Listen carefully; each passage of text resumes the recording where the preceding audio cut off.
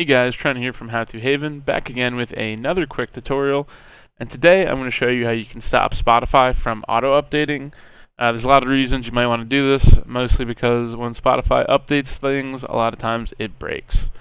So the easiest way to do this is hit the Windows key, type in your command prompt, right-click, run as administrator, just hit yes when it comes up. And then you're going to want to give a series of commands, and first we're going to want to remove the update folder, so you can type del percent local app data percent again, and then / Spotify capital S / update capital U, then just hit, oh, I don't know what that's about, just hit Y to confirm. Once that's done, you might not have one, so nothing might happen, like I don't have one, but type that just in case.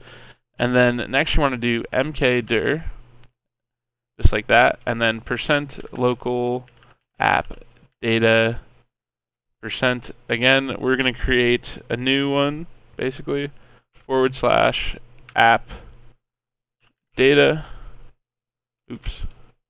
app data, / Spotify / update, and hit enter. Now we're going to do icacls, icalcs, and then we're doing the same thing, local app data percent, / Spotify / update. And now you're going to hit space, backslash, might be messing up my slashes, deny, space, parentheses, quotation marks,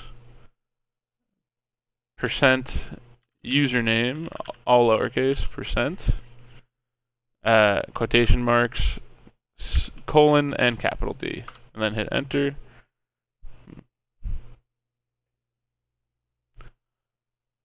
I messed that up.